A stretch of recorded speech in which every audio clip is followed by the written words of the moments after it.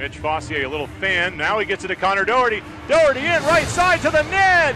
The save, it's loose, they score!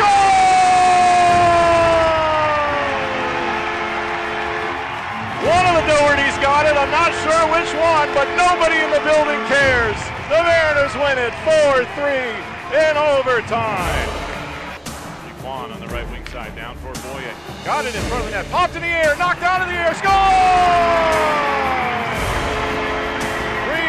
Stephenson with the hand-eye coordination. Back to Gabriel in front of the net. Couldn't get a stick on it. Stephenson beats it for Fossier. Fossier will wrist it. Score! Boye got in front of that. Freaking could give you that. Now he does. Boye at the right circle. Dropped it back. Gets it back. Backdoor score! Tim Doherty and the Mariners are in the lead.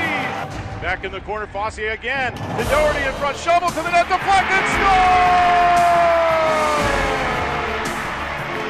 On the right side, stolen by Connor Doherty. Tim Doherty, a breakaway with the empty net and a hat trick. And it's going to lead to a playoff clincher. Clear it down the ice, and for the second straight season, playoff hockey will be played in Portland, Maine. The Kelly Cup playoffs have been clinched. The Mariners